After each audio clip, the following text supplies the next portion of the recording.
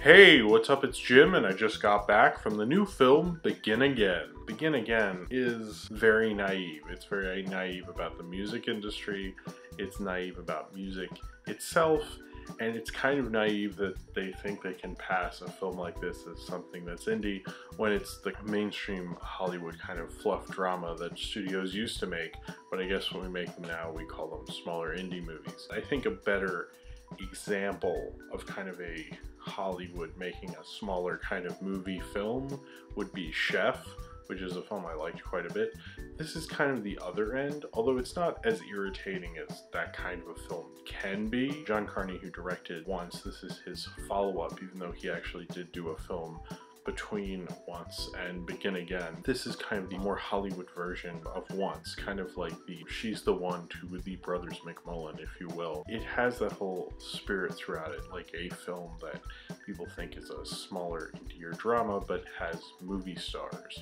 And that's kind of the whole naivete runs throughout this whole film. A young singer-songwriter played by Keira Knightley named Greta, who one night goes up and sings one of her songs at an open mic night at the behest of her friend, played by James Corden, and then Dan, played by Mark Ruffalo, who has been drinking all day and has just been fired from the label he helped set up, hears it and realizes he must produce her, and they go out and record a demo so she can get signed, but they don't record it any usual way. Oh no, they record it on the streets of New York, recording each different song in a different location in New York so they can get some of the ambiance and sounds of New York on the album as she plays, after he has been fired from his label and she has been dumped by her now famous singer boyfriend, played by Adam Levine, who got famous for his song in a film, which they never actually tell you what kind of movie it is. It's just called A Movie and a Film, which maybe that was its title, which would have been entertaining. But she gets dumped by him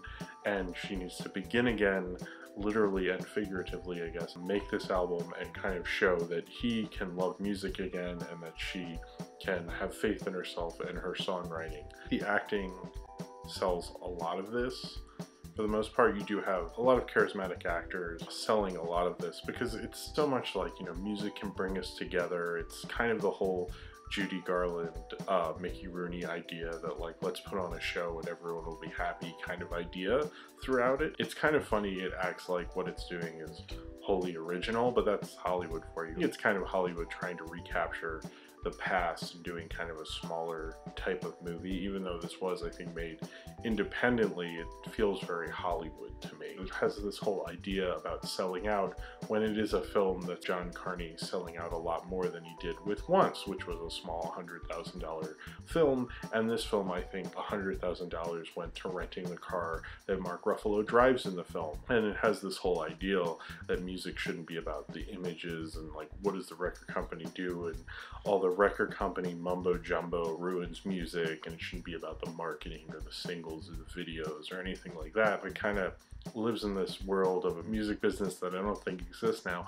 But also, it's just like, you say you hate that world, but yet you're not making a small movie. You made a big movie with two people who are in two of the highest grossing films of all time. You're clearly not making a small movie, and you clearly kind of have bought into the system and then made a film about people who are trying to fight the system, but clearly are not, because their whole ideal is to go into it. It's kind of naively believing in this logic that this music can bring us together and they can be real. It kind of works, but it's so Hollywood phony and cheesy that I could never really get into it. I think the charisma of the actors helps with that. Keira Knightley, I thought, did a fairly good job, but her best moments were actually her and James Corden hanging out, whereas, like, the only time I felt she was really genuine, I actually think she's grown a lot as an actress since she's been in the Pirates of the Caribbean films. I felt more like she was an actress in kind of a fluffy Hollywood movie like this. Mark Ruffalo is simply just playing the same role he played in The Kids Are All Right. It's kind of like his role, his disgruntled, loner, crazy guy. It's not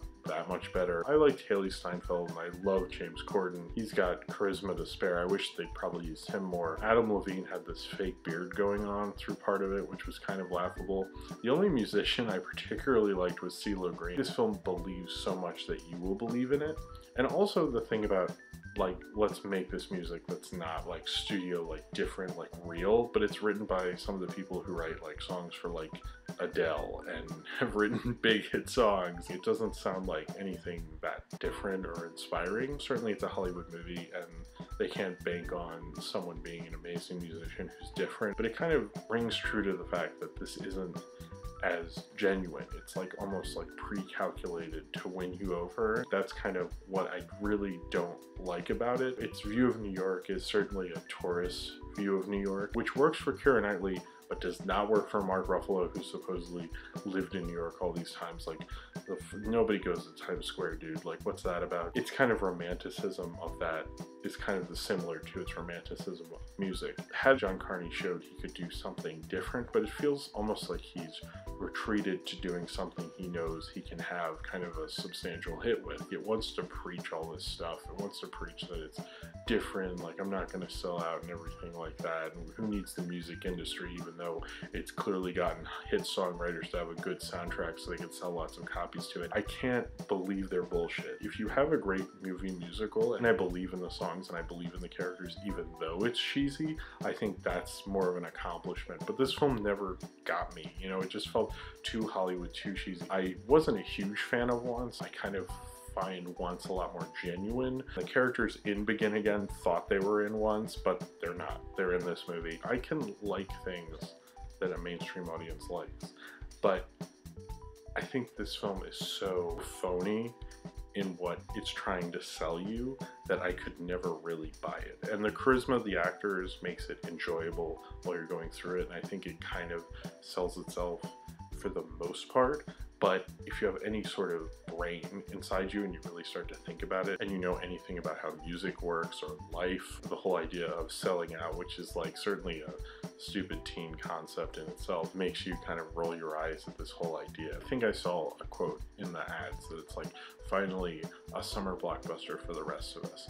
But the funny thing is, that's kind of true, because it's as phony as The Amazing Spider-Man 2, except The Amazing Spider-Man 2 is more upfront about itself, whereas this film is selling itself as like an alternative, more real to life, when in fact it's about as realistic and about as true to life as The Amazing Spider-Man 2. It really would like you to believe it's not, even though it's probably just as calculated as a big summer blockbuster is. So if you have seen Begin Again and you would like to talk about it, then comment below in the comments and subscribe if you would like to.